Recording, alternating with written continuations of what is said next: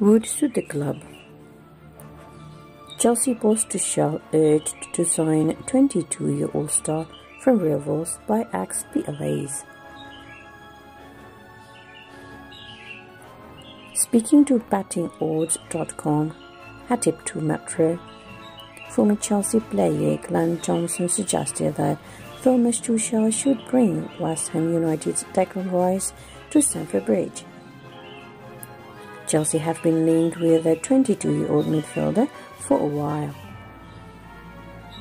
but the Hammers are reluctant to sign him and value him at an amount of around £80 million. The Blues, after selling a number of players, are finally working towards getting players in. Fikayo Tomori, Marc Guehi and Olivier Giroud are just some of the players sold by the club this summer. And it seems that they are using the funds generated from that to bring in a new phase. A £97.5 million fee has been agreed to sign Romelu Lukaku from Inter Milan, which is by no means a small monetary figure. By Johnson, who played for Chelsea, Liverpool and Portsmouth in his heyday, wants Thomas Tuchel to add Rice to his midfield because of what the former Blues Academy player would bring to the team. I think they can do with him because of the legs. He's got a lot of energy. He charges around and he is super passionate, so I think he would suit the club.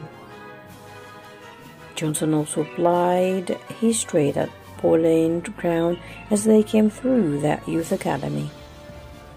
But citing his own example, he believes that Rice wouldn't have to worry about West Ham fans turning sour towards him if he lives the right way. As long as he leaves West Ham on good terms, then they will still love him. I love West Ham on the right terms, and my relationship with the Hammers fans is very good.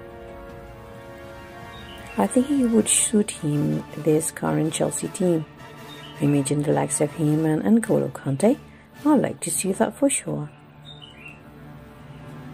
If Chelsea can afford to bring him this summer, Rice would undoubtedly be a solid addition. But even if they don't, the Blues have a strong squad with the addition of Lukaku and see themselves as title challengers with or without Rice.